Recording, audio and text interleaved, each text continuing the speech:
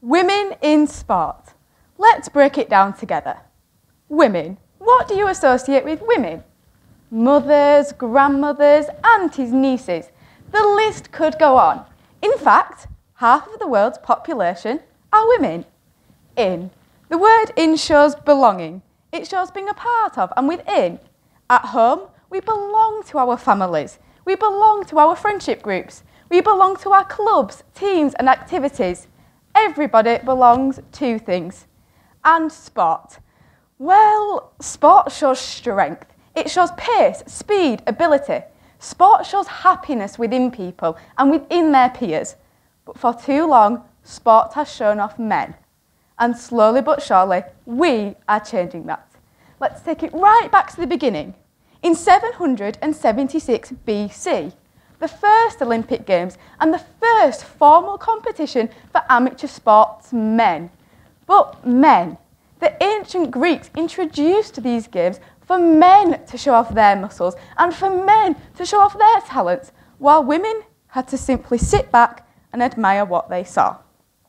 For centuries, the physical power, athleticism and skill lay dormant within women, waiting and watching. As time progressed and habits, societies and cultures developed, so did women. So did the voices of women who felt that they should be sitting in a vacant seat within the sporting world. All women felt was a continuous battle and a constant struggle to show the world their physical power, their athleticism and their skill. As time progressed and habits, societies and cultures developed, so did women. Consider Billie Jean King.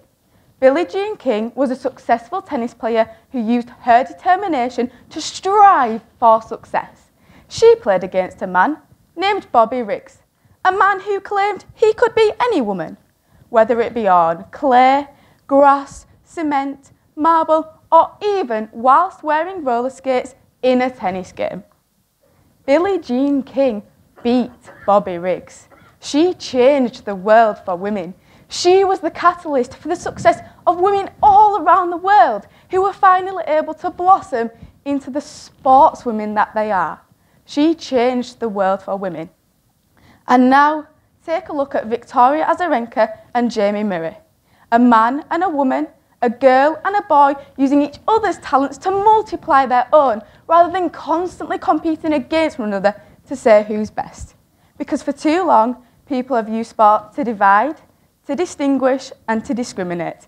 And now we can see that everybody belongs in sport.